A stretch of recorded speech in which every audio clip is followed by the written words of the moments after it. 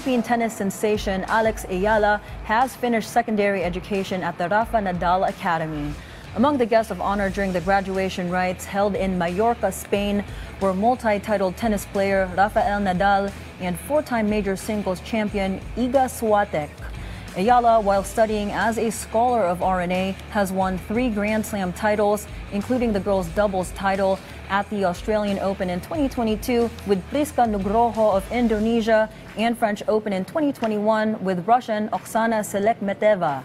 She also got her first individual Grand Slam title last year after winning the U.S. Open Juniors event.